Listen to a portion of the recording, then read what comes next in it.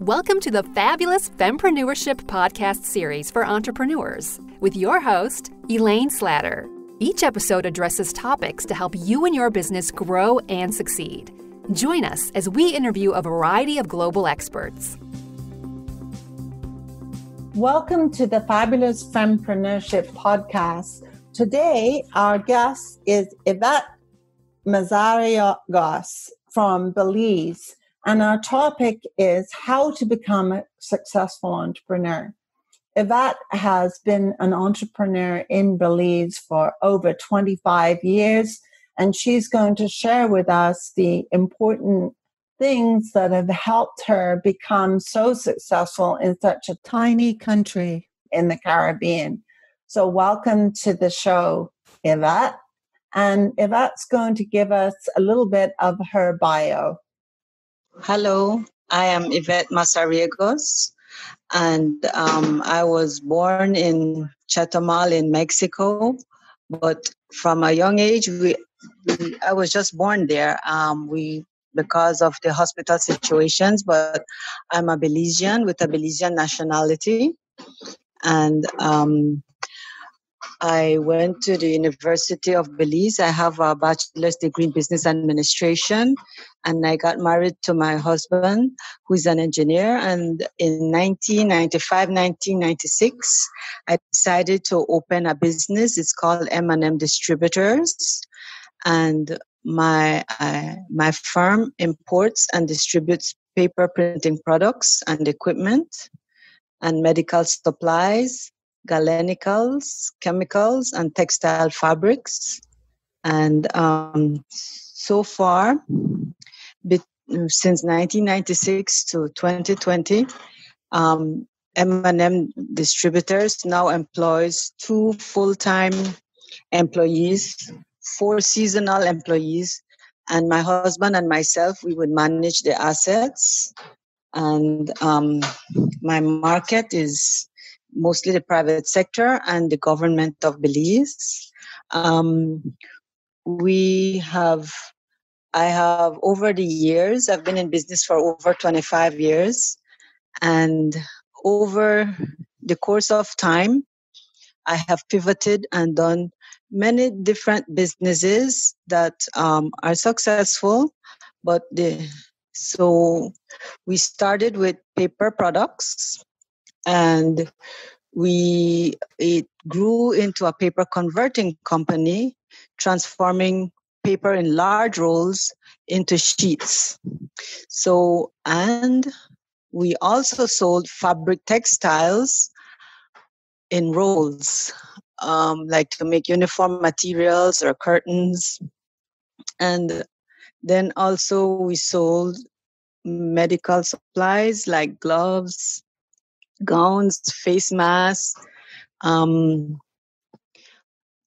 disposable medical supplies, syringes, and also some other stuff that we would sell is equipment as well.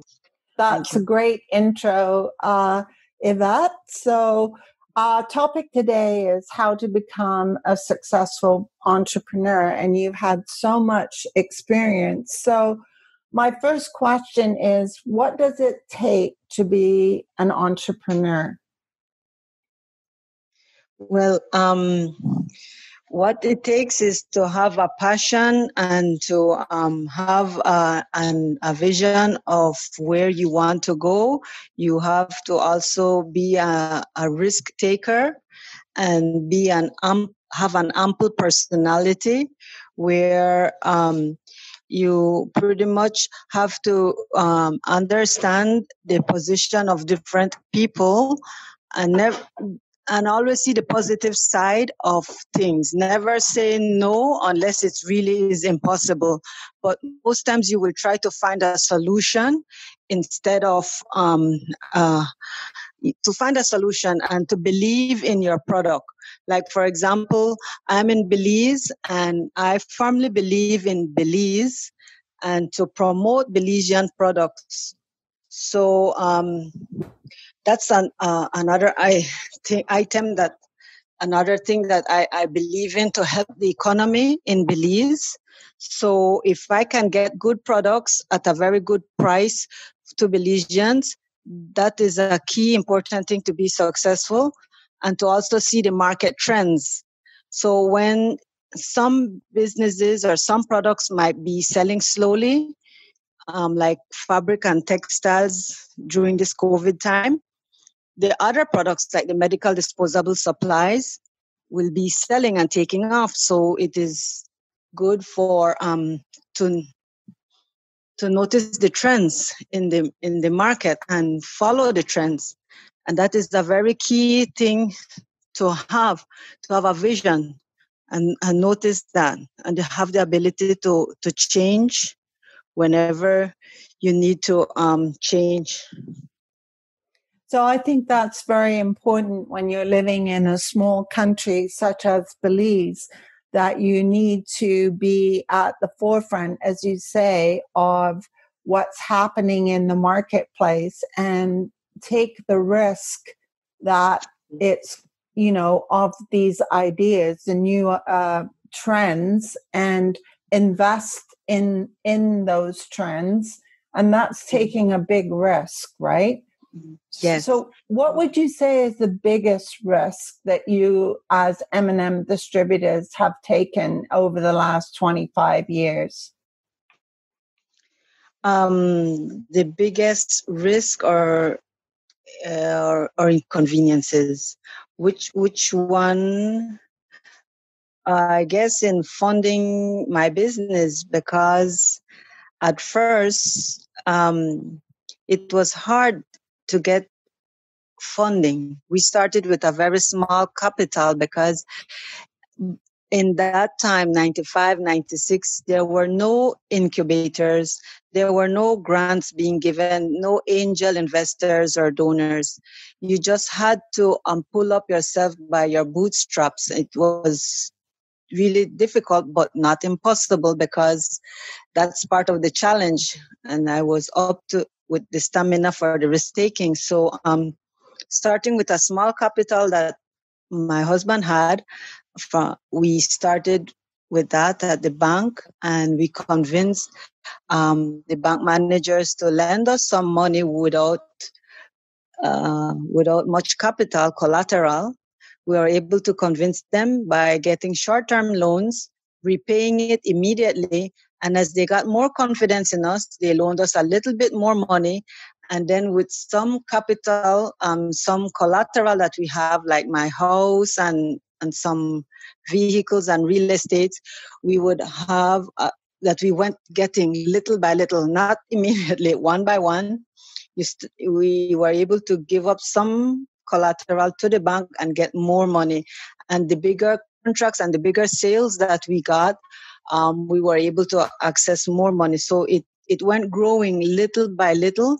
Mostly at first, the banking people had to get a trust in us. So that is one of the main risks, is to know what you're selling, to who you're selling, and to get the financing for that. Because if you don't analyze it well, then you won't have a business and you won't have anyone to lend you the money. Yes, that's very true. You have to have some knowledge of the market that you're going into and the competitors in that market and how you're going to reach that market. And then the bank will loan you probably a little bit of seed money to get started. So I guess one of the other questions is, I'm sure that in that 25 years, managing your business cash flow has been a very important aspect of your success. Yes, that is important. Okay, so how have you managed your cash flow? How do you keep reinvesting in your business? Yes. We tend to get like short-term loans. First we would get the sales first. I'm confident of that sale. And sometimes I would get a deposit, sometimes not. And I would use I would play with my suppliers' money because we also discuss with them. So they would give me the credit, maybe not right at first, but as I started purchasing from them over the time, they give me credit. Then in turn, I get a loan from the bank. So I'm able to sell to my client. My client pays cash on delivery or sometimes would pay upfront a certain percentage. I deliver in a timely manner. They pay, and whenever they pay, I pay the bank immediately. I would clear my costs right away with them, have a good reputation with them at the bank, and then whatever else is left over is for myself, and I would pay back I would pay back my supplier and my bank at the same time, and whatever else is left is for myself.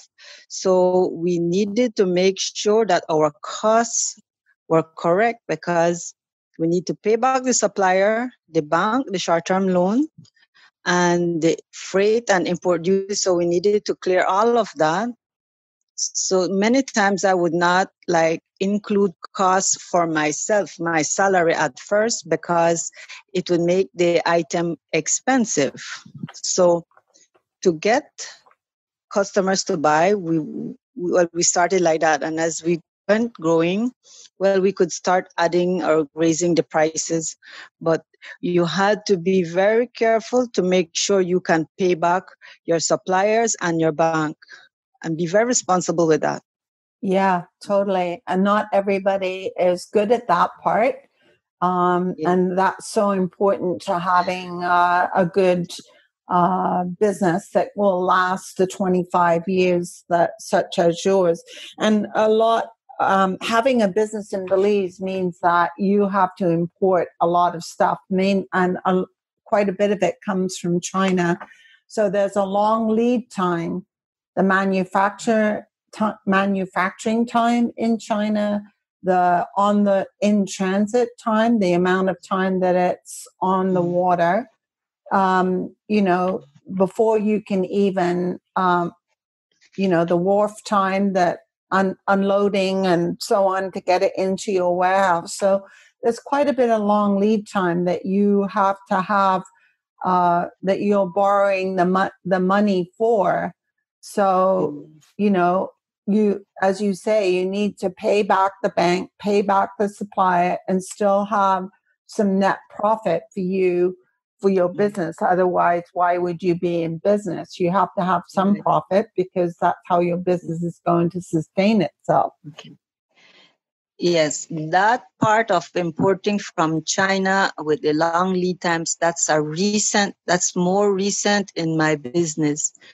Before then, I would import mostly from the neighboring countries like Guatemala, Salvador, and the USA that did not have such long lead times.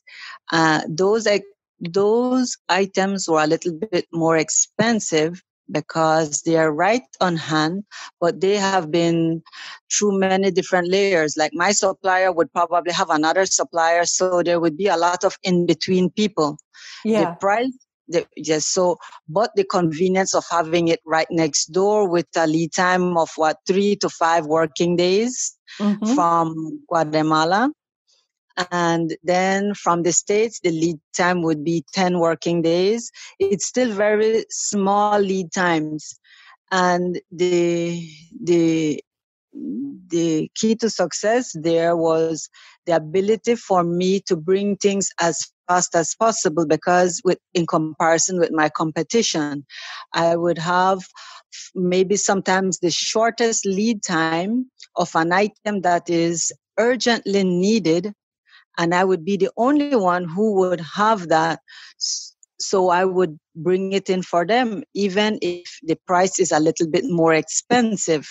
So I was able to, that was a very specific feature that my business had. I was able to bring something really quickly, something that is urgent and really quickly at a reasonable price in comparison to my competition. My competition might have it at a longer lead time or more expensive or a combination. And that is where I was able to enter the market, because at the time when I was entering, the situation was different. It was difficult. Business was difficult. I already had established people with established roots and products and brands, but I had to differentiate myself from them by bringing products as quick as possible and as cheap as possible. I did that by next door Guatemala. It is a more developed economy, more developed country. So there, my suppliers were huge importers from China. They had good prices, so I was able to do that. But then after a while, my competition they started to step up to the plate and started to be able to have either in stock or whatever. And so I had to then do something else different then. So by this time, my company had grown a little bit, and I had the possibility to start importing from India, from China, from Germany, and just from the States as well. So the difficulty then, like you said, is the lead time. The lead time there would be 10 to 12 weeks. And that was a little bit of a setback, but what made up for it was the price.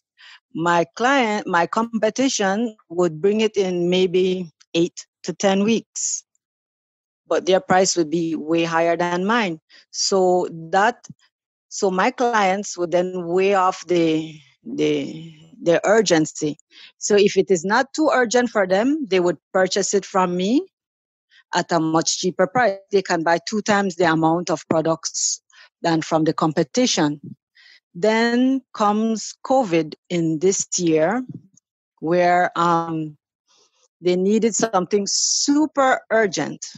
And I was the only one, literally, at the beginning of COVID, I was the only one who could bring in the item for them, period, at a cheap price. The only thing that they needed now is they needed a short delivery time, not 12 to 14 weeks, like if it comes by ship. They wanted it by plane. So now I had to tell them, look, this is the price by plane. Do you want it by plane, or can you wait for it? So if they cannot wait for it, then they make the decision to pay for it by plane. So it would come really quick by plane. So that was my edge at first, at that time, at the beginning of COVID. So I was able to sell this item, these PPEs and all these important items, because my competition, they did not have set up trade routes with people from China. They were mostly dealing from the USA, and they were so comfortable with the USA, whereas I had my doors and my channels open to not just the USA, but far away. I did this thinking that one day in the future, it might be handy, and it came in handy in 2020. So that is why I had this established already. So I was the only one. But then again, I noticed that this is, with me, I always have this tendency to be able to spot things out quicker than other competitions. But as soon as they see what I'm doing, they start to do the same thing, and nothing is wrong with that. The only thing that I don't like is when, let's say they have a friend of a friend and helps them to get in, even if I might still have a little edge over them. This is what I call disloyal competition. And I don't like that. It's not fair. But I guess life is not fair. I just have to move and pivot and find something else that will make me more competitive, and just keep going. I'm not fearful of that, because I know I have the ability to change, and being a trendsetter. So if they want to follow, they can follow all they want. So Well, that's I think one thing that you do very well, and I think is important when you are to becoming a successful entrepreneur, is that you know how to evaluate your competitors, even if a person is a client to begin with and then becomes a competitor. yeah. You easily find another way to either make that competitor still your uh, customer, or find another niche that you can go in that you have less competition. You're a magician, I think, at finding ways to pivot your business, and especially during COVID. I mean, you mentioned how you're going to be bringing in, drums of hand sanitizer and selling it wholesale so that other people can put it into smaller size containers and resell it. But at the same time, you're looking at other ways that you can develop that side of the business for yourself, which I think is fantastic. You are a true entrepreneur in that you see opportunity everywhere. And as you say, you take way more risks than your husband. And I think that's what makes you successful, is that you are a visionary in seeing things way ahead of other people, which for our listeners is, if you have an idea that you think is a little bit way out there, just look at the marketplace, and if it has an opportunity to become a business, try it out, because that's what you're doing all the time. Yes, constantly. One of the things that I tend to do is I evaluate my competition up to a certain point, or superficially, because I cannot be bogged down or worrying about the competition, what they are doing, because if I do that, then I'm watching what they're doing and I don't have time to watch what I'm doing. So what I need to do is that, like for example, two products can serve the same purpose and it is used maybe for the same thing, but the quality might be different. If you choose a market that you prefer, that's up to your way of thinking, your natural way of everything. You target that market and you find good suppliers for that product. For example, the alcohol, the 5 drums of alcohol or hand sanitizers that I plan on bringing in, I have identified a very good quality brand and a very large supplier of that. And up to now, I'm the only seller, I'm their distributor or seller for that product in Belize. So I'm not wasting time to see what alcohol my competition is bringing in. No, I'm not worried about them. I'm worried about getting my name brand with my quality product. And I have found a client who wants to transform this alcohol and hand sanitizer into a smaller container and resell it in Belize. So so that is what I need to do. I need to choose my market. You need to choose your market. You target it. You find your good supplier of your product that you wish to sell. You set your profit margin, which I did. I set my profit margin, and I'm not afraid of the competition. I just go forth in faith that I will sell it. And the competition, for some reason, is always watching what I'm doing and they want to follow what I do. Then they do their own twists and their own personalities. And we have a healthy system, an entrepreneurial system going there, because you should never be just the only person selling that in a country. It's always good to have competition. It brings out the best in everyone up to a certain point. When it becomes detrimental is when it's not good for it to be negative. It's always good to have a healthy entrepreneurial system and competition. So if you have your own price, it doesn't have to be the cheapest one. It just have to be the best quality and in good, efficient timing. That good quality and to bring it in efficiently. Perfect. So, yes. So another thing is that it's not hard to get clients in Belize. Yes, Belize is only about 380,000 people. It's not hard to find clients to purchase from me. It's because I only wholesale, I do not retail. What is hard for me to do is to keep these clients after they have grown to a certain development or a certain stage. Sometimes, like, for example, this new client, right now, she's all happy and everything that I'm able to get all this alcohol for her, and she will transform, believe in Belize, she will do a Belizean product. I'm happy for that. What I'm thinking now in the future is, I wonder if she would be like some other clients that I've had in the past.